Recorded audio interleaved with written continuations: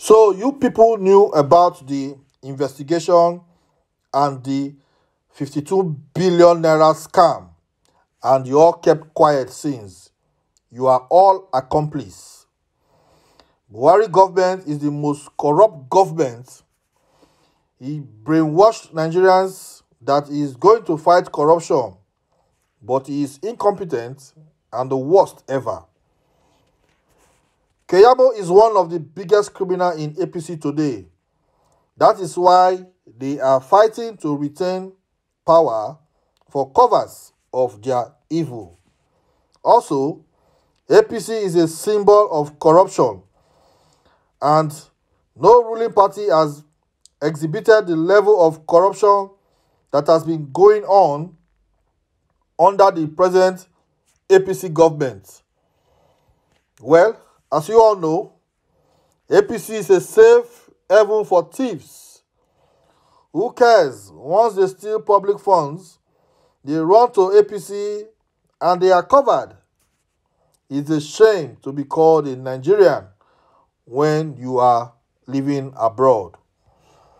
Good day, everyone, and welcome back to our YouTube channel, Everyday People's Voice, where we hold leadership accountable for their gross misconduct, and we will not trade the right to press freedom and the free speech for a piece of cake. Here we also bring you headline latest news in both in business and politics, including opinions to you in the blink of an eye. If this is your first time coming across this channel, please do well to like, share, and subscribe so that the good Lord will be blessing you.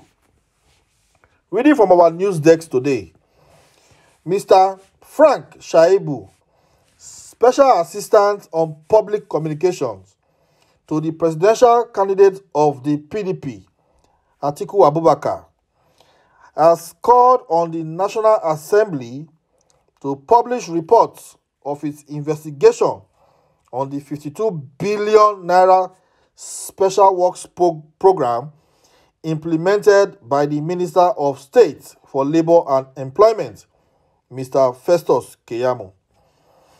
Shaibu said this in a statement while reacting to Keyämö's accusation of a house in the United States of America at the cost of over $300,000. $300,000. Keyämö, you go talk where you for the work. You go talk how much be your salary for you to feel acquire this kind of property. Going forward, recall that in 2021, the federal government had, in a bid to ameliorate the effects of the COVID-19 pandemic, approved the sum of 52 billion naira for the hiring of 774 Nigerians across all the local government areas in the country for 3 months. The 774 Nigerians were hired to take on menial jobs such as cleaning of drainages, sweeping of markets, cutting grasses, and other community services. Keyämö was said to have specifically orchestrated the sacking of the Director General of the National Directorate of Employment, Nasiru Argungu, insisting that he was in charge of the 52 billion naira project, which the National Assembly noted was a flop. Both the Senate and the House of Representatives had stated that many of the beneficiaries of the funds did not get anything, while others who got did not do any job. They therefore questioned Keyämö's running of the program and promised to launch an investigation into the matter. Then, reacting to Keyämö's claim that he owns several houses in the US, Shaibu said the National Assembly had described the Special Works Program as a sham and also questioned how the funds were spent. Keyämö had for the last 2 years defended the shambolic implementation of the program. With his open confessions that he has acquired houses in the US, I hereby call on the National Assembly to publish its reports on the failed project.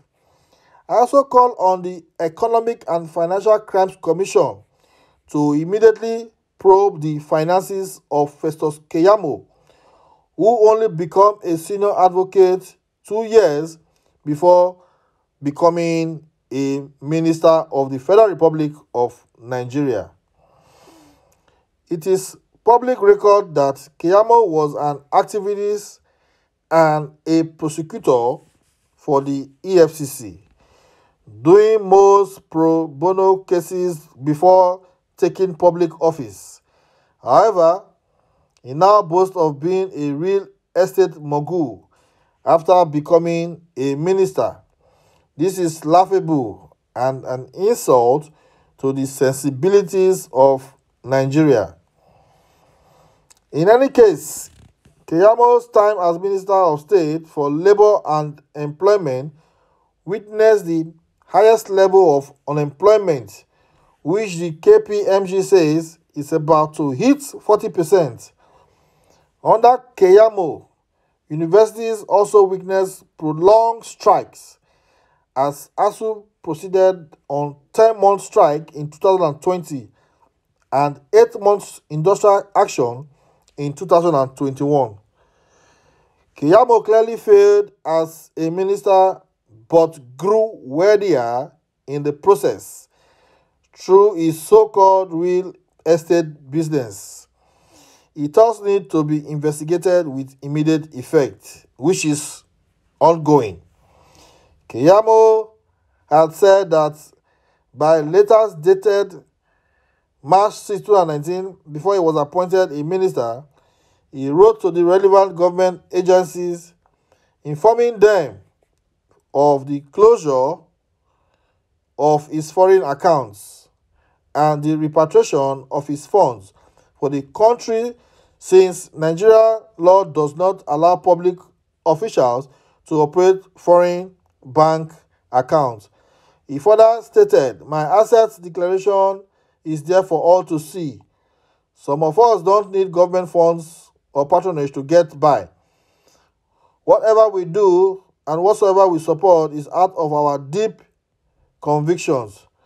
Reacting, however, Shaibu dared Keyämö to publish his asset declaration form as submitted to the Code of Conduct Bühäri in 2019. He said, since Keyämö has boasted many times about being an EFCC prosecutor and an anti-corruption champion, he ought to be bold enough to make his asset declaration forms public to prove that he was telling truth. Shaibu said Keyämö has 1 month left on his tenure as minister, which means he will need to declare his asset before the CCB next month.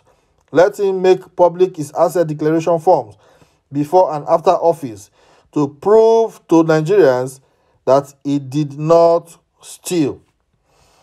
My country people, Festus Keyämö, a big thief. Now, breeze don't blow, Fawoyan jaw open. All this one wey dey make bad things na to cover in trace, so that Tinubu no go question am, no go ask for the money, the 52 billion when he chop. But the way e be now, so e be like say water don pass garri for inside. They don dey ask am. So now the heat is on. Our comment section dey open for una to chook mouth for this matter. Make we hear una thoughts on this matter where they go on so.